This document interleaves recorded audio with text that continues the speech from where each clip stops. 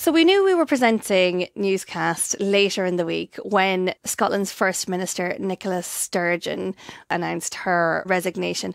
And we thought, who better to talk about all of this with than Scottish actor Brian Cox. Hi, Brian.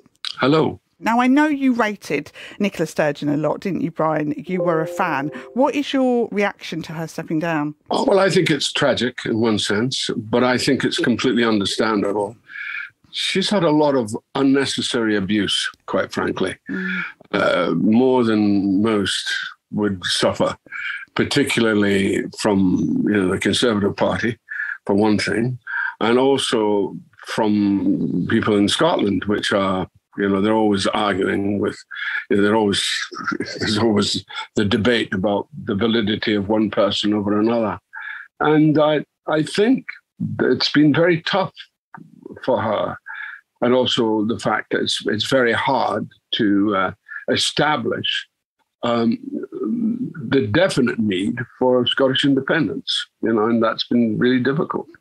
Are you concerned about the future of the SNP now she's gone? No, because I think there are a lot of great people there. A lot of potential people. There's John Swinney, who I think is a brother. There's Angus Robertson. There's Ruth Forbes. There's a whole bunch of people there who are pretty formidable.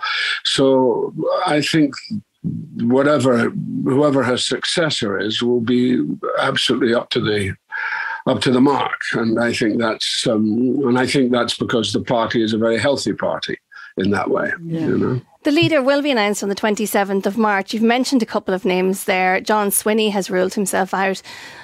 Who would you like to be the next in succession, Brian? The person I have a lot of respect for is Angus Robertson. He's the culture secretary at the moment, but he has a scope which is quite interesting. He's a very strong European and has lots of connections because his mother was German. So there's a very strong European connection for Angus, but also he has a kind of total grasp of the situation. So I think he would make a great leader, quite frankly. And do you think the European connections, like looking really far ahead, you could get Scotland through independence and then look at getting them back in the EU? Is that something long term? Yeah, I think so. We voted 62%. I mean, this is the problem that Scotland's had, is that we're so, like Blanche Dubois in Streetcar Named Desire, we're always depending on the kindness of strangers, that our decisions are made on our behalf that we are not necessarily in charge of.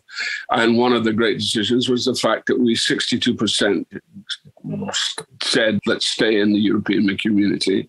And we were defeated by the rest of the United Kingdom. Can you be confident, though, Brian, that the Scottish people would vote for independence? Because the polling does suggest otherwise. I think there is the appetite for it. I mean, these things go in sloughs. It's just that people have to be reminded about what kind of constraints we've been under consistently for, since really many, many years, well before Thatcher.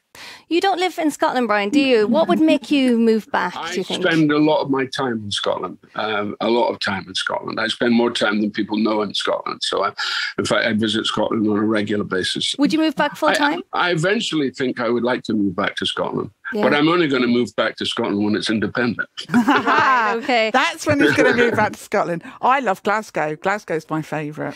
Well, I'm in Fife and I know Dundee a little bit, and which is where you grew up, isn't it? And it is a really lovely place. Yeah, great people.